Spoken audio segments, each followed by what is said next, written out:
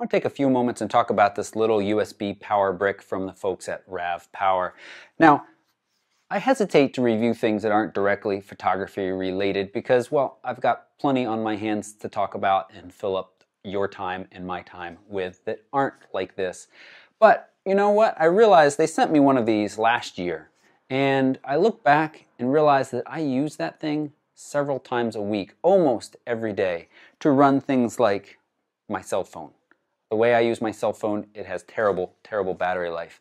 I've talked about in the recent past the Triggertrap mobile dongle. It needs to be attached to a smartphone, and if you're running a longer time lapse, there needs to be some way to power that device so you don't end up with a dead device halfway through your time lapse.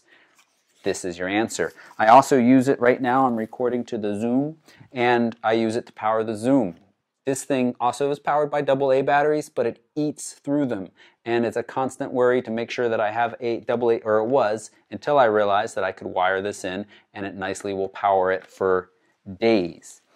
Literally will keep your cell phone powered for days. This one right here is the 13,000 milliamp hour power brick.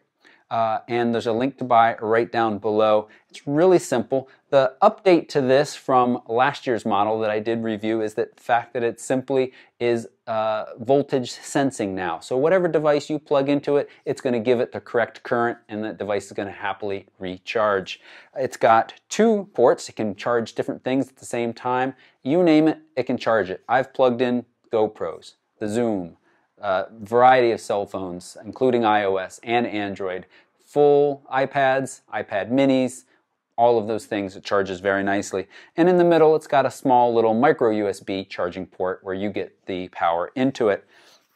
It's got this little Knight Rider-like blue lights that let you know how charged up it is. There's 4 of them.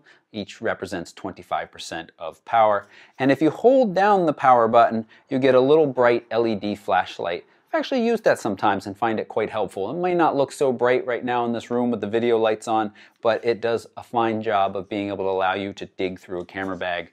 Again, you know, days of power for most things, and I found that to be really, really useful. I leave it lying around. It holds a charge really nicely. And I'll just mention, while I'm talking about Rav Power, that the way I often charge it up is this little power brick, sorry, not power brick, but power charger that sits by my bed. And it simply has 4 USB ports. And you've got 5 2.1 amp and 5 1 amp.